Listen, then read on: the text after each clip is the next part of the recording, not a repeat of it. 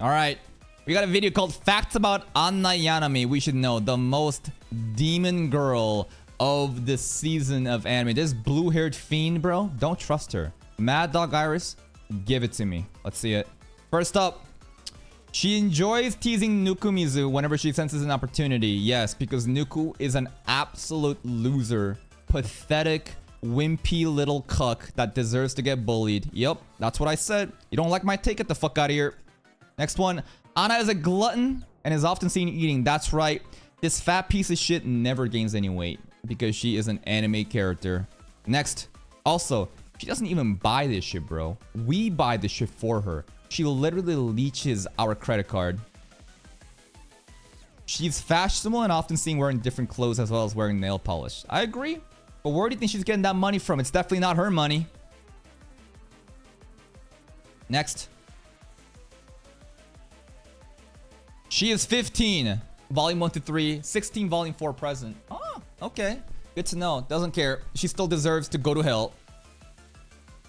Her birthday is November 29th. Okay, I will buy a figurine of Anna and burn it. Crucify it. Offer it to the gods on November 29th.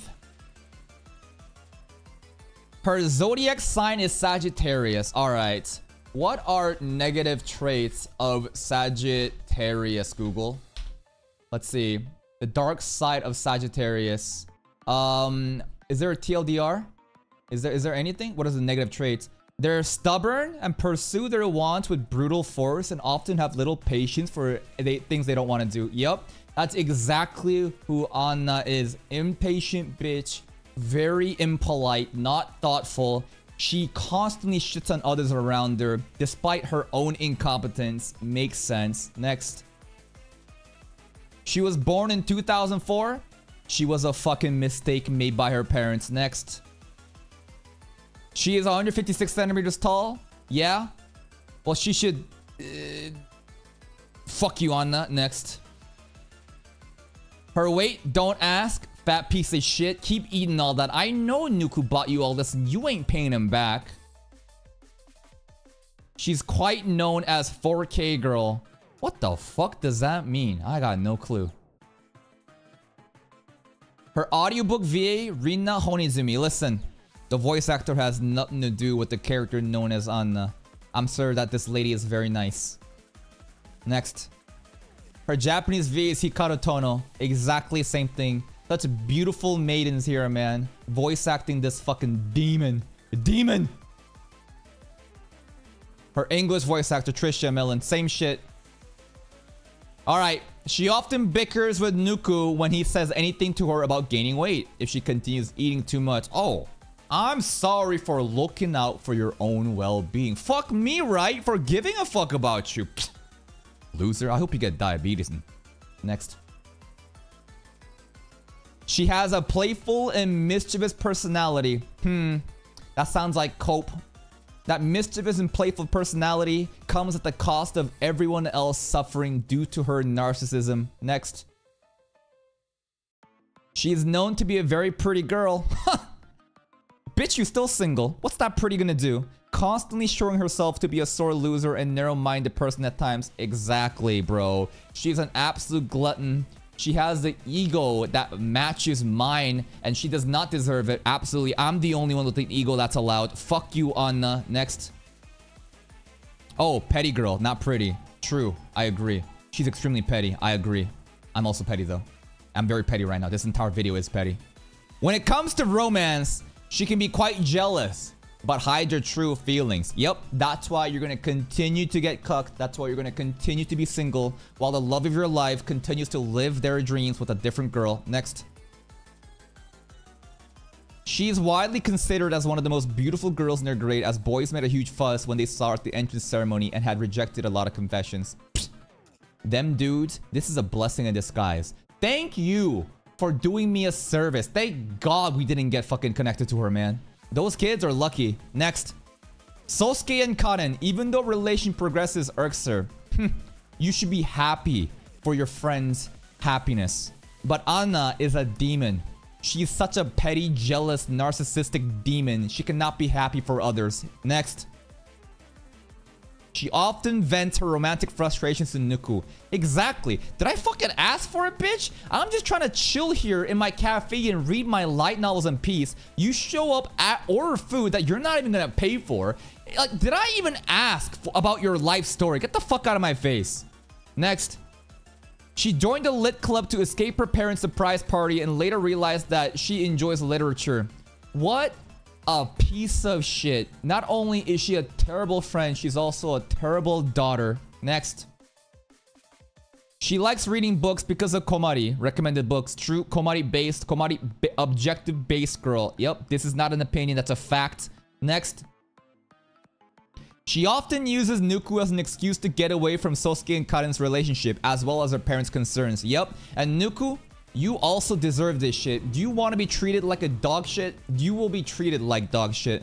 If you're fine with being pushed around, people will constantly push you around until you stand up for yourself. Both of you can just die in hell together. Next. She occasionally provides emotional support and insight towards Nukumizu when he runs into problems with some other girls. Does she? What the fuck kind of advice has she given us? Does anybody remember? I don't remember. In the later volumes? Oh, it hasn't happened yet. Okay, that makes more sense. Cap then. She's capping. Next. She was offended when he wanted to break off the relationship due to wanting to protect her from the rumor. Bruh. Remember that shit? We didn't want to get involved with her because other people were talking shit. And then she rejected us, bro. And then, remember at the end of that episode? Wanted to be friends and she rejected us before we confessed? Next. Even though she is very popular, she does not care about negative rumors spreading about her friendship with Nukumizu. That is one of the few very minor dubs that she has. Yep, I did respect that. Due to her own experiences, she heavily supports girls having a relationship with their male childhood friends, supporting them such as Lemon. Yeah, look how that's worked out. Every childhood friend is losing right now. She noted that he treated Komari with more delicacy than her when they were out as a group. Yeah, Komari is an angel. She deserves that treatment. You are a demon. You deserve to be crucified on a fucking stake. Next. She's also quite kind, telling Sosuke to run after Karen and confess his feelings even though she also liked him. Based, I guess. Next. She's a good cook with their bentos being praised. Yeah, right. What? When did that ever happen? Maybe in the future. Maybe she's secretly hiding her cooking skill, but everything that I've seen in the anime, like, she literally just makes the shittiest bentos. She's embarrassed with her mother finding out about making the bento. Yeah, you should be embarrassed, because it's fucking trash. Who's she making the bento for? Maybe for Nuku.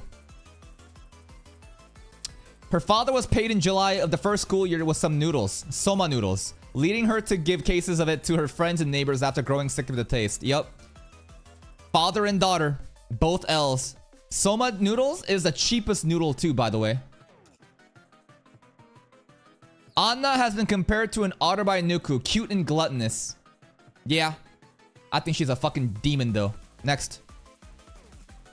Anna's birthday is on... I already know that! Oh, it's also on meat day. Gee, really, this dude's really double dipping right now. She loves the meat. She is the only one who initiated their lunchtime meal spot at the emergency stairs. Is that supposed to be a dub? A common running gag occurs where Anna casually eats portions of Nuku's food after finishing her own, sometimes leaving him with nothing. Yeah, she just eats all of her food when we're just like having a dialogue. Out of all the first year students in the lit club, Anna is notably the only one who is an only child. Yeah, shows a lot, huh? How selfish she is. Next.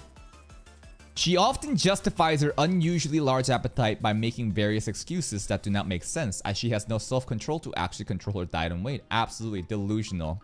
She thinks that if it's like liquid form sugar, then the calories doesn't count anymore. Next. She's implied to be heavier than Nuku. Absolutely. Just the titties alone are heavier than Nuku. Nuku is like a wet fucking cardboard, dude. As she tried to avoid the subject after her jab at Nuku's slender build and weight backfired on her. She's probably twice Nuku's weight. She will remain like Sosuke. She will remain to like Sosuke if she so wants. This English is so broken. I don't even know what you're trying to say right now. But Anna keep getting cucked. She will keep going out and hanging out with people she wants to. Okay, I know that. She finds that books are wonderful and that she enjoys writing literally works because of Komari. Nuku is unpredictable, just as Anna described to everyone. Is he unpredictable? I feel like he's been pretty consistent by just being a background character that's sometimes just... I mean, even the lemon shit, remember? In the confession... Not the confession episode, but the closure episode, where he just, like, didn't do anything in silence. Apparently, the light novel, he, like, did something for Lemon, but... Nuku mysterious, unpredictable? I don't know. Later on, she frequently displays jealousy at the increasing closeness. Familiarity in Nuku with other girls. Yup. You're not the main girl. I hope Nuku gets with Lemon. Next. She is C-cup chest, which is fit perfectly for her body and soon turn to E-cup. Alright, Anna's about to get a buff in the next coming years.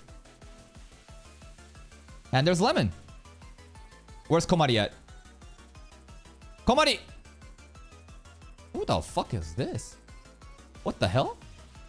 Who the fuck is this girl? New girl coming in, but hey, please go check out Mr. MadDogAiris' channel. Give it a like and sub to the channel if you like, and I'll see you next time.